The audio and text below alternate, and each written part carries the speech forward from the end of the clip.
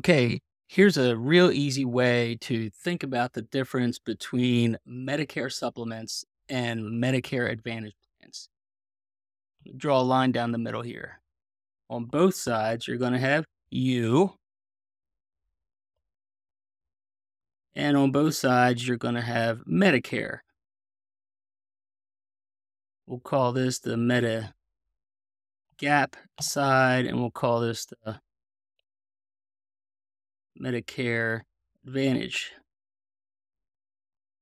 side. And this is also known as Part C. And this one here is also known as Medicare Supplement. All right, now that you're thoroughly confused with all the lingo, back to each scenario and the differences and similarities. So on the left-hand side, here's you, here's Medicare, and then you have the Medicare Supplement company. In this scenario, you have to have Medicare A and B. So you have to pay for A and B to get in the game. Guess what? Same deal over here. So far, identical.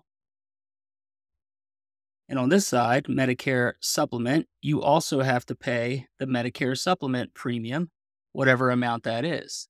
Biggest point here to remember is that in most states, the same plan letter with any company is going to give you the exact same benefits. It doesn't matter what company you're with, they're all going to give you the same exact benefits on that supplement plan. So if you have Plan G with one company or any of the other companies, your benefits are going to be identical. So in this scenario, Medicare is your primary coverage. That means the doctors, hospitals, providers, they're going to bill Medicare first. Medicare then is going to pay whatever part they pay, and they're going to forward that bill to the Medicare Supplement company, which is your secondary coverage. And on this side, you have typically no referrals, no networks. And I said typically because back in 04, when I started, none of the Medigap plans had any kind of copay. And I used to be able to say no copays.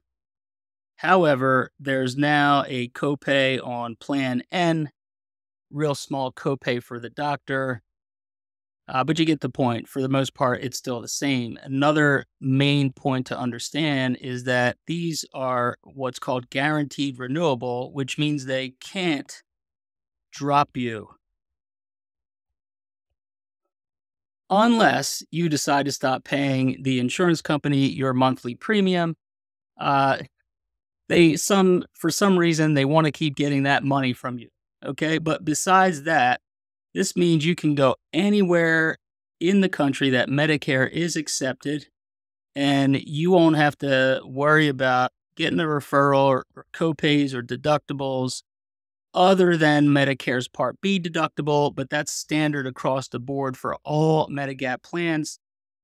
After 2020, you have to pay the Part B deductible no matter what, unless you were grandfathered into the Plan F, which used to pay it for you. And even back then, that was a bad deal. You want to know more about it? Give me a buzz. I'll explain it in detail. So that's the scenario on the Medicare supplement side. Medicare's primary, supplement is secondary. Let's take a look at the other side. So here you are. You're paying for Medicare A and B. You have Medicare. And then in this circle, we'll put the Medicare Advantage plan. And these may or may not come with prescription drugs. Either way, it works the same. So we could say MA or MA/PD, but it doesn't really matter for our illustration here. We'll just keep it simple and say MA. So in this scenario, you pay Medicare. You also may pay the Medicare Advantage plan, and you may not. there are some of these are $0 premium. Why do I say $0 premium instead of free? Well, they're not free. That just means your premium is zero.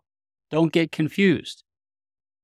But in this scenario, well, let me back up. Some of them are not $0 premium. They're more than $0 and sometimes quite a bit more. But in this scenario, what happens is Medicare also pays the Medicare Advantage company a set amount per person. Okay. And then Medicare says, hey, we are done. We've satisfied our obligation. Do not bill us anymore. And so what happens effectively is Medicare is out of the picture because they've already paid for someone else to take care of you. And that someone else is the Medicare Advantage company. Now, these are the kind of plans that you will typically have referrals. There's definitely going to be networks. If you're familiar with HMOs and PPOs, your HMO may be a little bit smaller network than a PPO. Either way, there's still networks that you have to stay inside. Otherwise, you either have to pay a whole lot more or you have no coverage unless it's an emergency. And this is a problem for a lot of people. Makes it hard to understand and hard to find the best providers or get your current providers to accept a plan. If you want to switch to a different plan, if you like your doctor, that's going to be a challenge. You're going to have copays for all kinds of different services. And there's a really long list. The plans on this side are standardized. And so if you understand how Plan G works, then you understand how every Plan G works. The difference with these Advantage plans is they're not standardized. They have to provide a minimum level of benefit to what Medicare by itself would provide, but they're not standardized. So in order to shop and compare these plans, you really have to look line by line by line at all the different benefits to see what are the copays and what are my costs and what services exactly are being provided. Now, that being said, these Medicare Advantage plans will often provide extra services above and beyond original Medicare. For example, if you've seen the TV commercials, there will sometimes be dental, vision, even transportation to a certain number of medical appointments each year. A lot of them will offer even over-the-counter benefits where you'll get a catalog and you'll be able to choose, aspirins and different over-the-counter type items that the plan will give you money towards.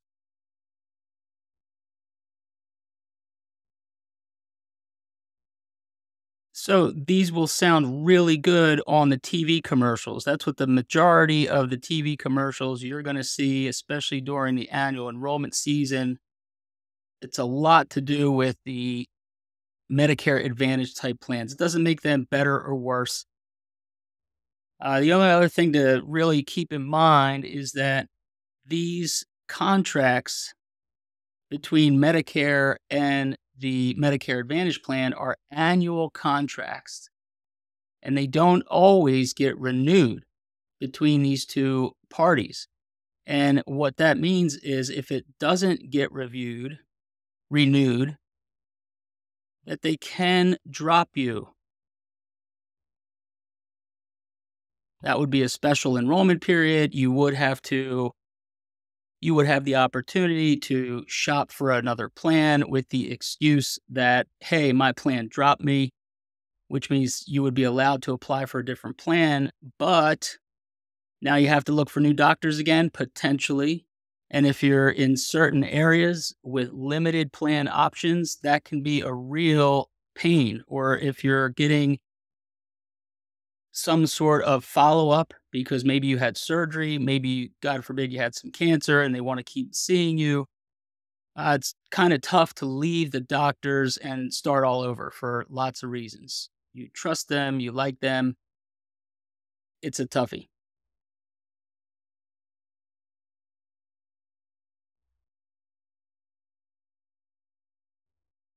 Here's another thing you want to consider: why one of these advantage plans may be a disadvantage plan. If a company is bringing in less income than they're paying out, what happens to that company?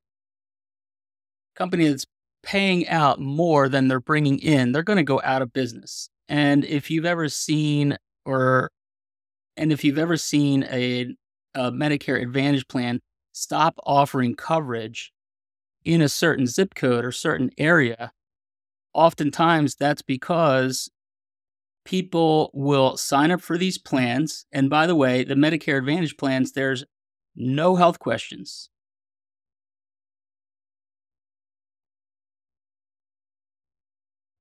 On the supplement side, there's no health questions if you're in your open enrollment period or initial enrollment period when you're first getting onto Medicare. But after that, there are health questions.